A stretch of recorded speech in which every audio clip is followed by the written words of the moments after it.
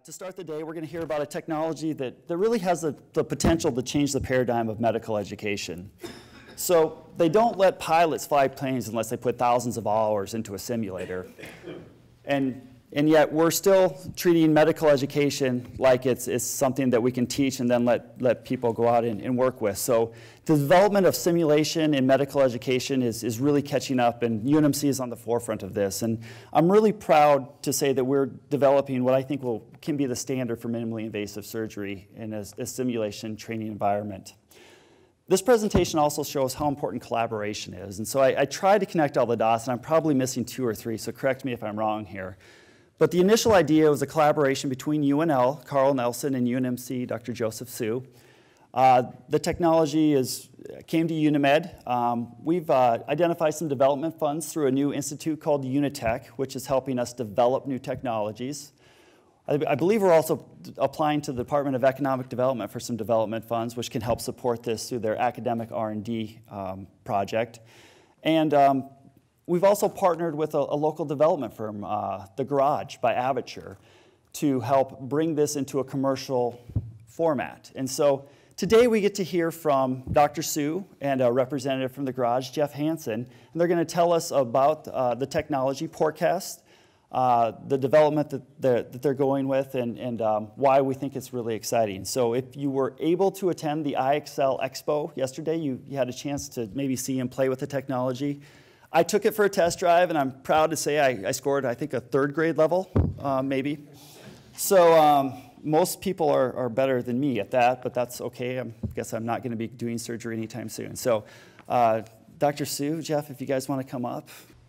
Thanks, Michael. And I'm going to keep it on this slide first and just say what the project is again. It's the Portable Camera-Aided System, and I'm just going to say PortCas going forward. And as Michael said, we're looking at a new way to deliver training within healthcare.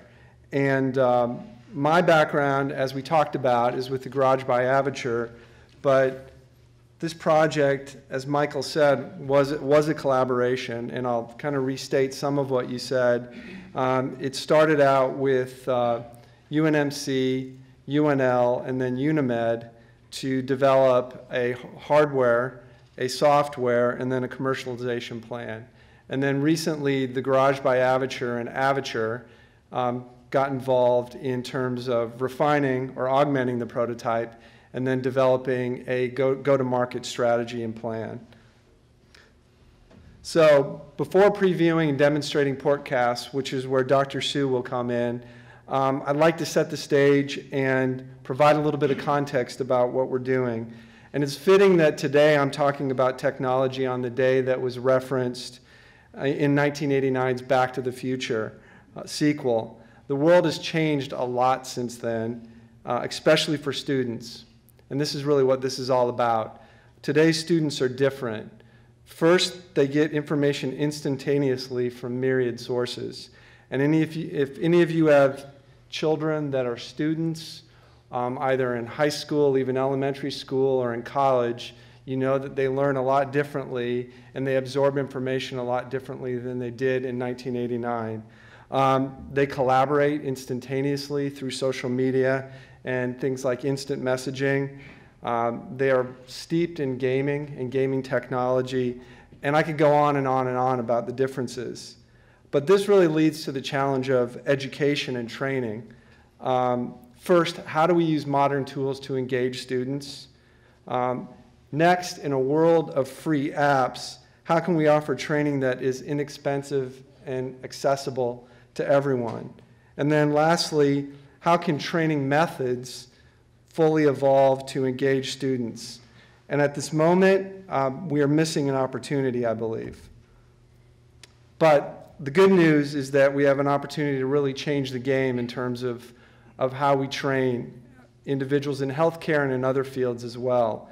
Concepts like gamification, predictive learning, analytics, 3D visualization, and software as a service are popular buzzwords, but when combined into a platform, these technologies have the potential to thoroughly engage today's students. And this modern platform is really at the heart of what we're doing with PortCas. First of all, the platform is extensible to other products. So the software behind it can link to other products, either ones that have been developed today or ones that are going to be developed in the future. Its content is engaging through gamification, 3D visualization, and predictive learning. Its analytics are robust through real-time performance reporting and comparison to standards. And lastly, it's universally accessible through a web-based browser. And now to the really fun part. I want to introduce Dr. Su first. Dr. Su is an associate professor and coordinator with the Division of Physical Therapy Education at UNMC. He's also has over a decade of research in areas related to PortCas, including predictive learning and analytics, and has published papers with Dr. Oleynikov here at UNMC. One specifically is virtual laparoscopic surgical skills practice using a multi-degree of freedom joystick. So you can see there's a little bit of the gaming involved in that. So Dr. Su, I'll pass it on to you and we'll try to get this going. Here we go. All right, thank you, Jeff. Thank you, Michael. So the idea of PortCas is pretty basic. If we can move a humongous simulator, about $100,000, and then move it like tiny little boxes, as well as is cheap enough for every medical student in the world can have one. I think that is the goal that we're trying to do. As well as learning is a continuum spectrum, so you should be able to learn whenever and then wherever you want. So the PortCas has that vision, hopefully, that the system are able to be affordable as well as portable for students who would like to learn skills, especially laparoscopic surgical skill in this example.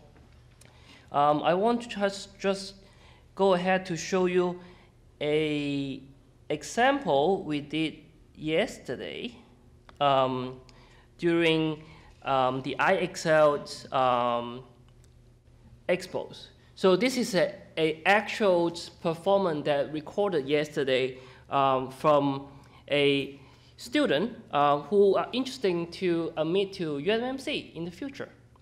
So the idea is like the PortCas is a web-based environment, and then providing a number of level of training, especially this one is a very basic, will require high coordinated skills, precision, as well as pretty high depth perception skills as well. So the idea is that we're providing the environment to tell the student how good they are or where they can improve, as well as we're providing instantaneous feedback with respect to their performance, such as speed or smoothness. Those are pretty key elements that as a student or future surgeon to be acquired in the future. Okay, and the student did pretty good job, okay, after field practice. So the PortCas basically provide a full analytical performance or analysis so that as a student who are able to keep track the performance through time, as well as an instructor, they will be able to go through those performance through the web-based environment. So there is a possibility that the instructor or the teacher can sit next to the student to go through their performance in a simultaneous fashion, as well as the student are able to see how good they are among their classmates too. And then the report is pretty important, especially when we can looking at their improvements. For instance, how smooth they are through times or how fast they are able to complete the task. Those long-term analytical is very important when a student who become a resident or a fellow in the future. So we are kind of creating a platform for a lifelong learning as a comprehensive platforms.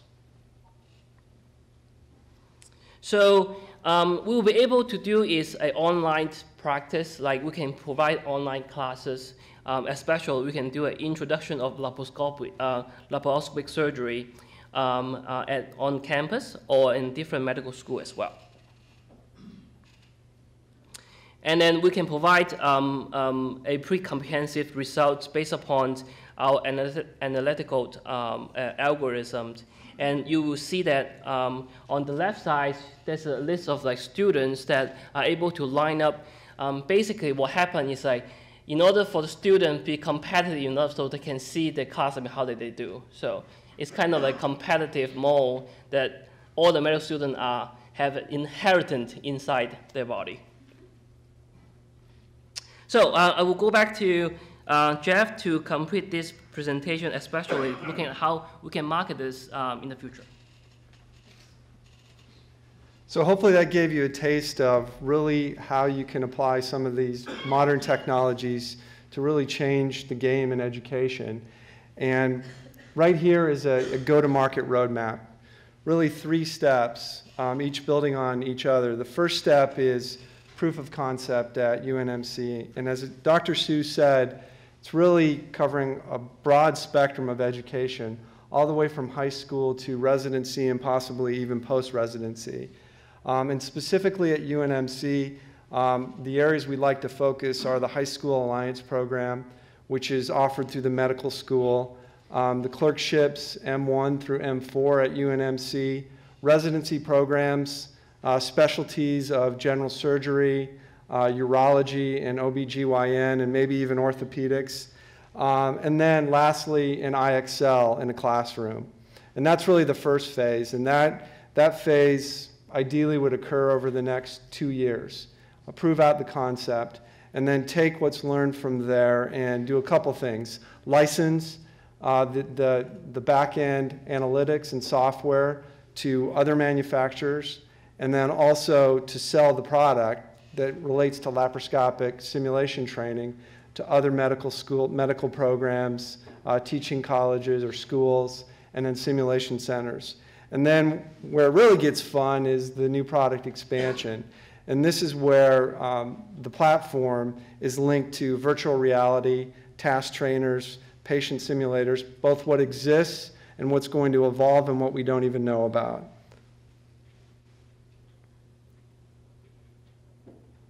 And lastly, just want to leave this with you before we open it up to questions. PortCas is proof of concept at UNMC right now. Again, it uses new technology to benefit healthcare training. Web-based, real-time feedback, performance analytics, something we didn't talk about a lot, but which is important. It's low cost and it's portable. And laparoscopic simulation training is just the start. So with that, thank you. And Dr. Su, if you want to come up, we'll open it up to a couple minutes of questions.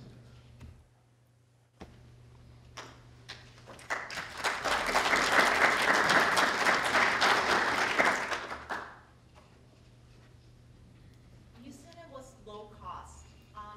What is the cost comparison with what's currently available on the market versus what your box and software would be?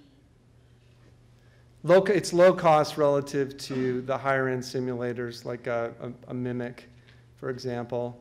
It's more expensive than a rudimentary box trainer, for example, which is not very expensive at all.